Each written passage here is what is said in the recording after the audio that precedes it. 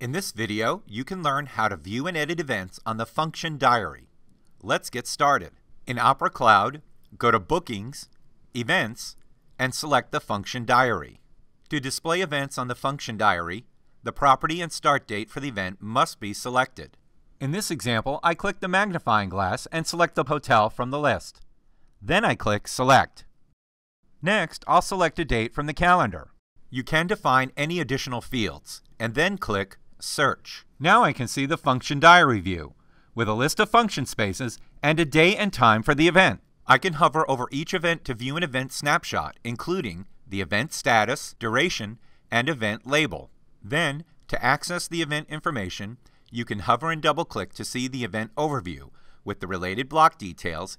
Now, I can click the I Want To menu to create sub-events, view event changes, or click to go to the event resources to add menus or items. I can click Edit to change the event details. For example, I may need to add details as the event approaches. If I make any changes, I'll click Save. Then, I'll click the option to go back to the function diary. I can change the range of days that display on the function diary by selecting the number of days from the drop-down list. In this example, I selected 7 days. Now I can see 7 days of events displayed. I can click the legend to view the event status color descriptions and to view the icon descriptions. I can see the selected search options for the events that display on the function diary. To change the search options, I can click Modify Search Criteria.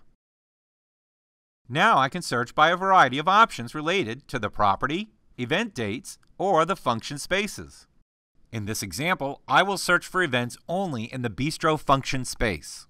I'll start by clicking the space magnifying glass to go to the function space search. Now, again, I'll click on the space magnifying glass and then select the Bistro space. Then click Select. Now I can click Search. Next, I'll click the checkbox for the Bistro space and then click Select. Then I'll click Search. Now we can see the function diary only displays the events for the Bistro function space.